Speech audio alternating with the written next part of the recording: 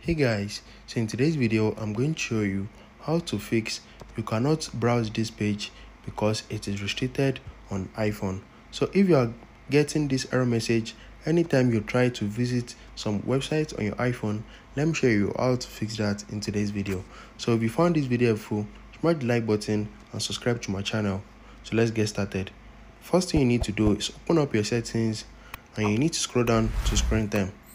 So if you have a password enabled for your screen time, it's going to ask for the password, so just enter it.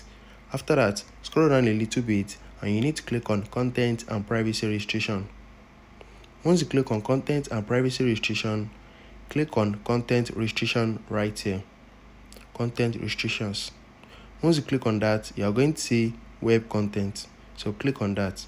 So if your own is set to limit adult websites or it is set to allowed websites, you won't be able to visit any website of your choice. So it is limited to some websites, and if it is limit adult websites, you won't be able to access some adult websites. So in order for you to turn it off, or in order for you to visit any website of your choice, you can just click on unrestricted. So once you click on unrestricted, just close your Safari and open it again, or just reload the website and it's going to start to load. So as you can see, it has closed it itself. So just open your Safari and try to reload the website. So as you can see, it is now working fine. So if your own is set to allowed website, you can just add the website to this place. So once you add the website that you are unable to open to this place, you'll be able to open it. But if you want to turn off this restriction completely, just click on unrestricted.